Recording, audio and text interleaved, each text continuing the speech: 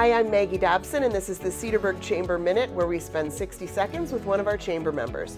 Today, I'm here with Travis Brown from ConnectCell. Travis, tell us a little bit about your business. Yeah, absolutely. So we are ConnectCell, a U.S. Cellular authorized agent. We started back in 2001. We are family owned, and we started in Racine. We are now up to 7 locations serving our communities all over Wisconsin and over 32,000 customers. Tell us something maybe the public doesn't know.